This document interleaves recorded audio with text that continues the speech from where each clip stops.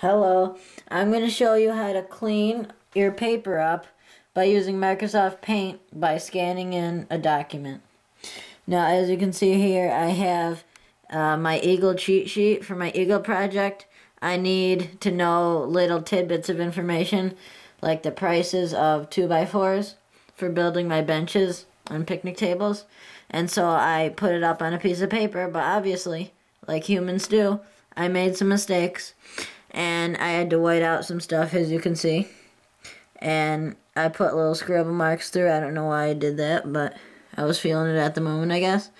But I scanned this document into my computer, and I will clean it up and make it look like those scribble marks and stuff weren't there. Okay.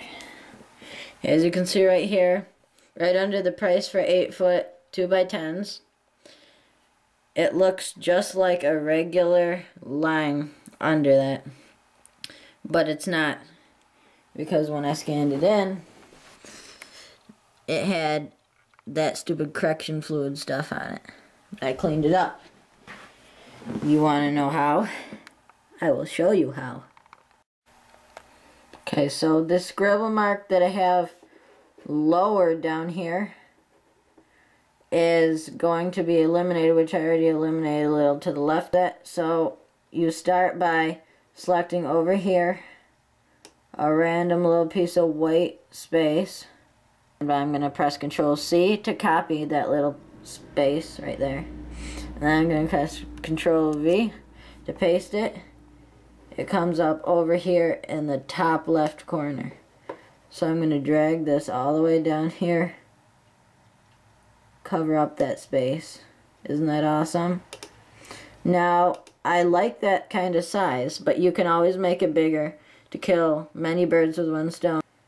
Just for time's sake, I'm gonna paste the same little whatever it's called. Cover more stuff up. Okay. Now, obviously, this only works for papers that are nice, even tone, where you can get away with that. But right now, this is what you can do in Microsoft Paint. You can obviously do a lot more, but this is just one little option that you have or want to get some stuff done. Bye.